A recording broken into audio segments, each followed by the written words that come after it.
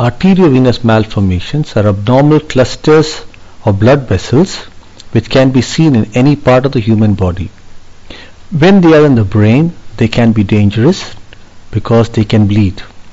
And once they bleed, it can be fatal, and thus AVMs should be investigated thoroughly and treated if the risk of bleed is high. There are three ways in which AVMs can be treated. 1. Surgery. 2. Embolization, which is a technique of blocking the blood vessel. And 3. Stereotactic radiosurgery, which is a form of radiotherapy. At times, multiple modalities may be used together to cure an AV malformation.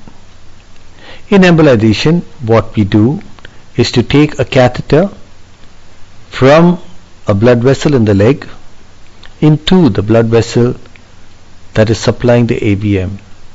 Then another smaller tube is taken right into the malformation, and a special glue called onyx is injected in such a way that the whole malformation is replaced by the glue.